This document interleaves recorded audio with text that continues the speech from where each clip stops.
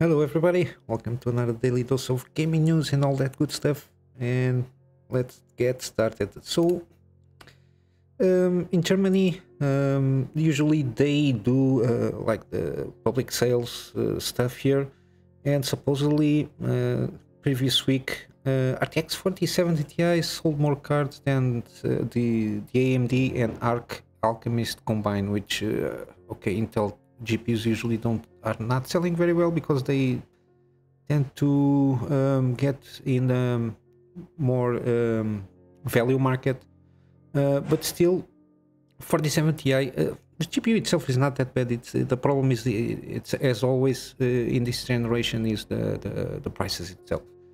But if it is in stock and it is on MSRP, it's not a bad deal per se. It's not a good deal, but it's also not a bad deal. Preferably, if the 7900 XT is also on the MSRP, I think can be a better deal, mainly because of price to performance. It performs a little better than the 4070 Ti. The only thing is NVIDIA still has, in terms of other softwares and how it integrates with the lot of productivity software, it's better than the AMD GPUs. But still, in terms of gaming, rasterized gaming beats the 79 XT beats the 4070 Ti by a good margin. Still, this is how we're doing. As 4090s that don't have a lot of stock, 4080s are not selling good because it's even worse than the 4090s, because 4090s it is what it is, the most fastest GPU on the world at the moment, so they to a certain point can charge whatever they want.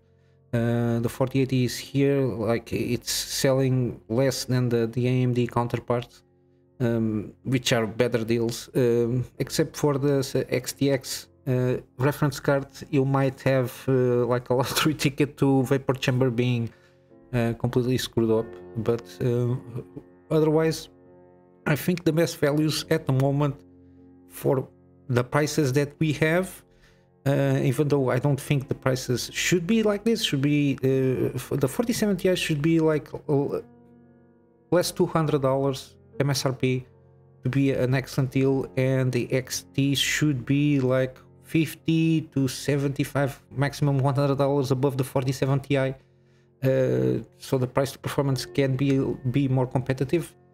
So instead of the 900, should be around 700, give it or take, and 650, 700, and the 4070 Ti should be around 550, 600, give it or take. So, these kind of values to be an excellent deal if you compare with previous generations, of course. The 30 series still selling. 67 and 6800 from AMD are still selling relatively good if they are in stock. I assume that AMD, the previous generation, should start dwindling. At least the high-end GPUs should start dwindling in the new market, of course, their stock, because we don't see a lot of them selling, especially like the 600 XT and 6950. They are not selling too much because I think the stock they are ending. But the 30 series, they have still, I think, stock for at least a quarter, because they are trying to keep the prices up, and I think they will try to continue to do these shenanigans they have been doing here.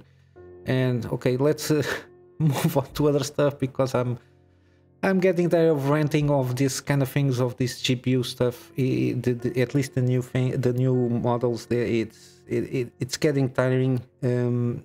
I don't know if when I assemble my GPU, my PC, what kind of GPU I'm going to choose, depending, because my market here on Middle Eastern is way different from the sorry, it's way different from the US market and European market. Usually NVIDIA tends to be cheaper than, at least in terms of comparing MSRP, usually it's cheaper than the AMD counterparts, from what I've been seeing. And also in CPUs is different. Intel is way more expensive than the AMD. Motherboards the same thing. So it's way cheaper for me to assemble something with AMD parts, except for the GPUs. GPUs usually are way more expensive than the Nvidia, comparing to other markets. But yeah, let's get to games. And yeah, Redfall price leaked by a non-leaker. I think it's the Billy Kun or something like this. I don't know how to pronounce this guy, this name's person. Supposedly it's a good leaker with good intel inside from PlayStation and Xbox stuff. And supposedly the Redfall game, which doesn't seem very good for me from what I see. Again, too many quick whips here. The humor is not good. And how they go about it, the gameplay. This is a multiplayer game from what I can understand, even though they are trying to sell it as a single player game with some co-op. But I think it's basically you can only play it decently with at least with co-op or multiplayer. I don't know how this game will handle this. And $80, it's sorry, $80 is I don't know what they are trying to sell here. Maybe it comes with some grams of gold in the box, I don't know. And the deluxe edition put it 30 more at least euros, sorry, which is okay, Europe, I don't know. This is insane. These prices are insane. They are not going to sell, especially with a game like this, which is like at least a co-op game. People don't have money to spend on this kind of games like this. They can excuse themselves with inflation and everything, but this is not going to sell. I don't think the reviews are going to be that good, but it's my opinion, and it's me just going about it.